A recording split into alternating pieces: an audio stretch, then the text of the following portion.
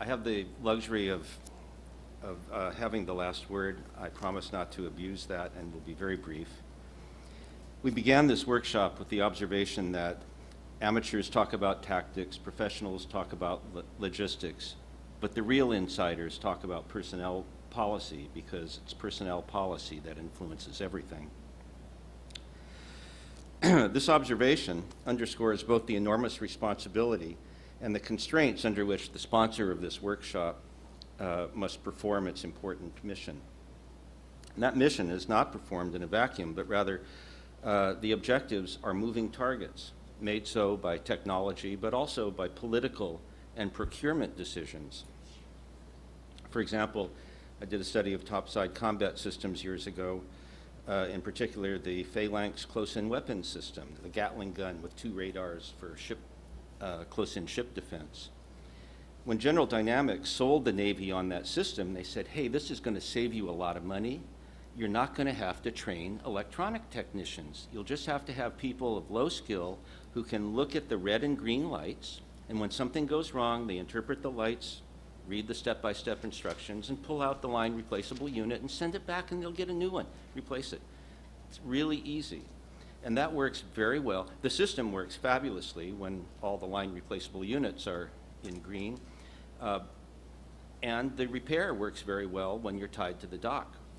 But as soon as you go to sea, or especially if you go abroad, and your logistics chain is stretched, I learned that the first time I heard the term in the mid-'80s, if your LRUs go down when you're in the IO, you're in the hurt locker because FedEx doesn't deliver. So if you have a maintenance philosophy based on low-skilled personnel, you have to have a very rich logistics chain. The solution in the Navy is for the senior chiefs to go to the local electronics stores before they deploy, buying handfuls of little resistors and transistors and whatnot. And when they get, because the Navy didn't buy the schematics that would allow a technician to even repair the system, what they do is they pull out a line replaceable unit that has failed. They don't have a replacement, and so they look for scorch marks, and then they say, oh, that has two little blue bands on it, and they look in their collection, they find them, and with a soldering iron they put it back together. The thing works. It's through the ingenuity of the senior chiefs that the systems are put back in place. As a matter of fact, if it weren't for ingenious senior chiefs, the Navy would remain tied to the docks. So, in answer to Professor Hunt's question, do you really need a person of that caliber in the artillery? I think sometimes you do, to work around those constraints. While I was an undergraduate at UC Santa Barbara, Tom Bouchard, who some of you know from his long and distinguished career at the University of Minnesota, encouraged me to read 2 exciting new books. This will date me. One was titled Groups Under Stress by Captain Roland Radloff and Robert Helmreich.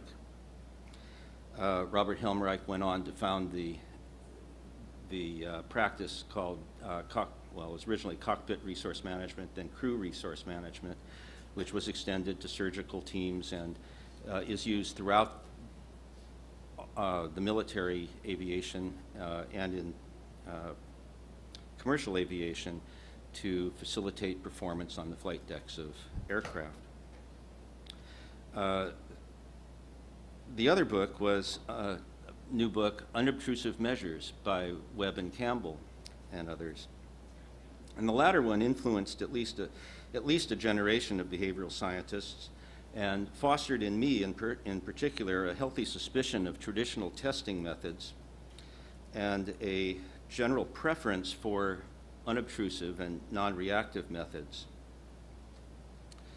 I'm rereading that book now as a kind of trip down memory lane, and aside from the systematic grammatical errors that annoys me now at this stage in my life, I was reminded that the main purpose of that book, their main point, wasn't about unobtrusive measures.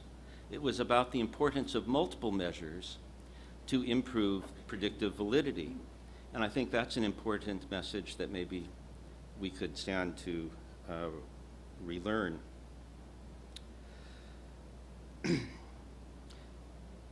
If all the principles of the social sciences were listed in descending order of their validity, certainly at the top of that list would be the best predictor of future performance is past performance. Analogs are used in all of the sciences when access to the actual conditions are denied, either practically or ethically. Engineers use scale models to test bridge designs. Medical researchers use animal models. Psychologists use sophomores and others. I studied conditions on Earth characterized by isolation and confinement in order to derive lessons that might inform future space exploration. Tests are clearly analogs for the actual observed behaviors that you would prefer to have to inform your selection decisions. But practical issues greatly constrain the fidelity and, as a consequence, the validity of those predictions. It seems to me that this is especially problematic in the field of when using simulations to develop inferences about groups that actually live together, sleep together, eat together, exercise together, socialize together, and on whom each other's lives often depend. So you have a particular challenge in simulating those conditions with some force and fidelity that can result in meaningful recommendations. So I'm going to end with that, except to say that I want to thank all of the speakers who came to this to join us and inform and enlighten us with some spectacular presentations. I want to thank the fellow members of the committee for your time and for these ideas for these speakers. I want to thank our sponsor for honoring us by asking us for our opinions on these important matters.